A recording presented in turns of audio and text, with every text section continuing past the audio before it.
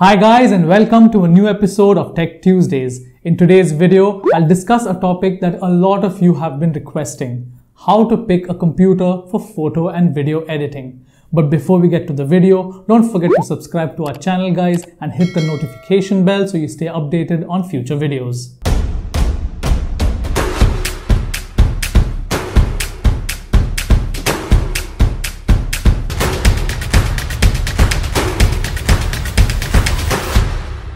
Now, when you want to buy a new computer, you have two major options in front of you. Option 1 is to buy a ready-to-use computer, or option 2 is to build a computer from scratch.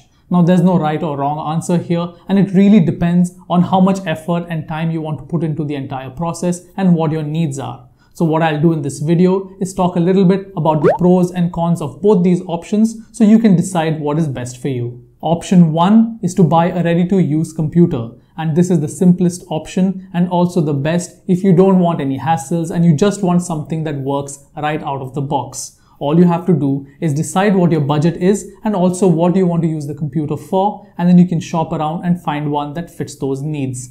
If you're looking at Apple computers, then your choice becomes a lot simpler. You just decide whether you want a laptop or a desktop, and once you've done that, you can decide whether you want one of the MacBook Pro models or an iMac, and you're good to go. With Windows, the choice becomes a little more complicated because you have multiple brands and manufacturers to choose from, like Dell, HP, Lenovo, Alienware, and so on. But you can still find some really good photo and video editing machines if you shop around, like this Dell Precision Workstation or this Legion Tower from Lenovo.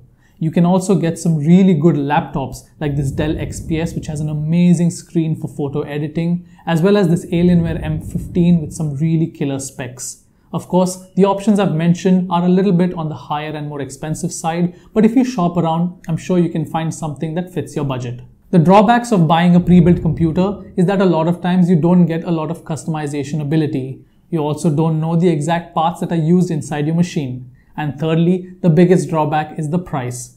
Pre-built computers tend to be a bit more on the expensive side, but then again, you're paying for the convenience of getting a machine that is just ready to go. All you have to do is buy one computer and you're set.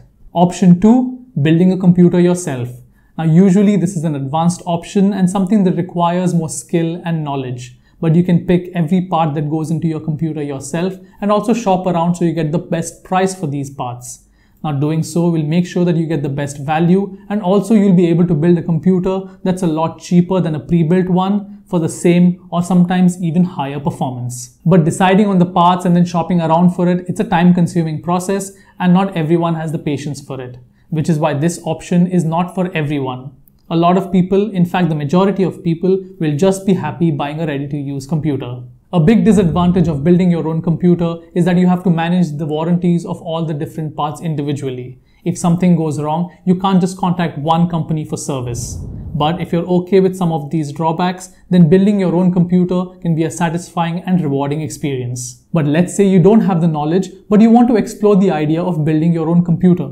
Is there a simpler way? Well, yes, there is. You can visit a website like pcpartpicker.com and you can explore all the pre-made builds that people have already made. You can use one of these builds and just get started or customize it further. Once you're ready, you can take this build to your local computer shop and the people there will sell all the parts that you need and they will even assemble it for you. This is the best of both worlds because you get to customize your computer, you get great price for it, and you can have it all assembled and ready for you so you can start using it right away. No matter which option you choose, a pre-built computer or a computer that you have customized yourself, a desktop will always give you better performance than a laptop. Now, for people like us that do a lot of photo and video editing, performance is very important, which is why I will almost always choose a desktop computer to go with. I will only choose a laptop if portability is important for me and I want to do my editing while on the go and I'm moving from one location to the other. For all other purposes, a desktop will always be my machine of choice. And as a general guide, always try and get the latest generation processor, at least a solid state drive, and a minimum of 16 GB of RAM on your machine so you have a good starting point and a good computer for all your photo and video editing needs.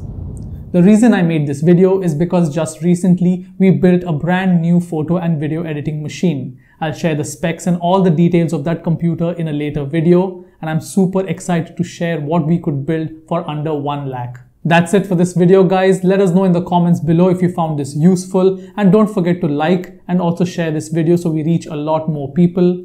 Thanks once again so much for watching, and I'll see you in the next one.